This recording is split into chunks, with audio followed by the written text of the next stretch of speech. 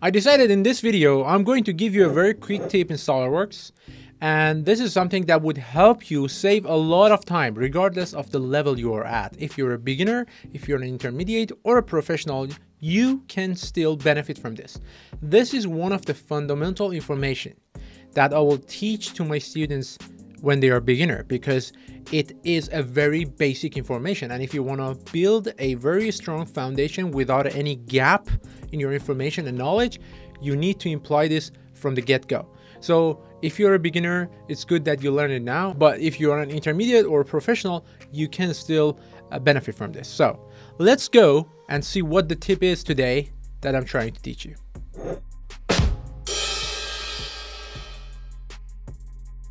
This is a component that I have already created in SolidWorks, and the tip today is to place your very first base sketch when you're drawing a 2D sketch for the very first time, the first thing you draw, exactly on the center of your canvas. That is, put the coordinate system in the center of your drawing. So let's just show you what I mean.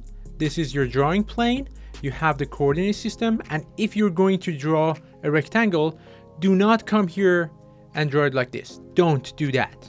You could do this, you could pull this off. There is nothing wrong with it, but it will cause you some complications later on in your project, and it will make you to waste unnecessary time that you can save and spend otherwise. And it will make you to create some unnecessary custom planes, causing your model to be more complicated. Instead of this, I'm going to delete it, come and draw a center rectangle, place the first point on the center and draw it like this. Now, whatever dimension you want to give it, I don't mind, just do what you want. And the most important thing is this is in the center. First of all, it makes your fully defining process way easier. Second of all, the reason I say do this is once you draw your first sketch on the center of your canvas, you have already taken the advantage of putting at least 2 of your defined planes out of the 3 which you have here on the center of your sketch. So later on, when you're going to cut it in half, when you're going to see the cross section, when you're going to mirror something in the half, when you're going to do whatever, you can already use one of the default planes and you don't need to create a new one. Look, right plane is cutting my sketch exactly in half, and so is the top plane.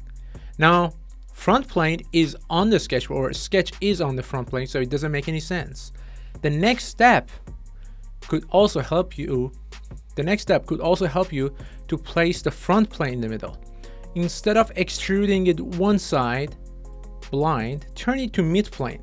Always do that, because if there is no preference, this is something you should do. Now my front plane is in the center, my top plane is in the center, and my right plane. It's even in my webinar. You could just go to the link card on the top right corner and watch the webinar. This is one of the 10 common mistakes every SolidWorks beginners make, and I go on and on about it in every detail. So if you want to learn more about this topic, go to the top right corner of this video now. There should be a card that will take you there. All right. Let me show you one example of a component that I have done already. And the reason I tell you when you should do it from the get-go is that later on, when your component is almost finished, it is more difficult to come back and fix it. Look, my top plane is in the middle. My right plane is also in the middle. It means my sketch was already placed on the center, but my front plane is not cutting my component in half. So it shows that I have already not followed my own instruction. In this case, I didn't need to, because I knew how the component is going to end up. But a lot of times you don't know, because it's a more complicated model than this one. And therefore, instead of doing some guesswork, just do it like that and remove any risk. In this case, I didn't. And if I want to go back and now fix it at this level, I will cause some complications starting from this point, because it is a drafted extrusion, and only changing from blind to mid plane, I'm going to change that angle or apply this angle from one side to both sides, and cut its length in half in each side. So already I'm going to change the shape. Look, I have created some unnecessary surfaces here, which are not, which shouldn't be there. So at this point, it is late for me to do this, or it's not worth it anymore. If I had it done from the beginning, it would have been perfect by this time. So recap, draw your sketch on the center of your canvas, like what I did here. Whether it's a circle, whether it's anything, draw it on the center. Your very first extrusion, if you're going to do an extrusion, do it mid-plane. Do these two and you will thank me later.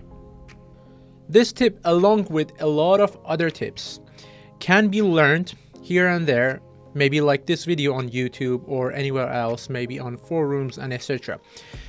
But the more important key to learning SolidWorks for good is to know the relation between these pieces of information, because these pieces of information are like pieces of a jigsaw puzzle. I can give you all the pieces together, but without giving you the whole image, what you are going to build, it is very difficult to put these pieces rightly next to each other. And that is why I decided to give you some tips. If you know where to apply it, that's good, more power to you. If you don't know where this piece of puzzle would go to the link in the description below, watch my 40 minutes webinar. I have made the perfect webinar for you. Watch it, and there is the sequence in focus. All right, watch it and you'll see what it is all about. Because to learn anything, any subject for good, for understanding it and never forgetting it, you need to know the information and you need to know the sequence between these information. All right, I'm Brian. Don't forget to subscribe. I will see you soon. I'm going to give you a lot of cool videos in the next coming days and weeks.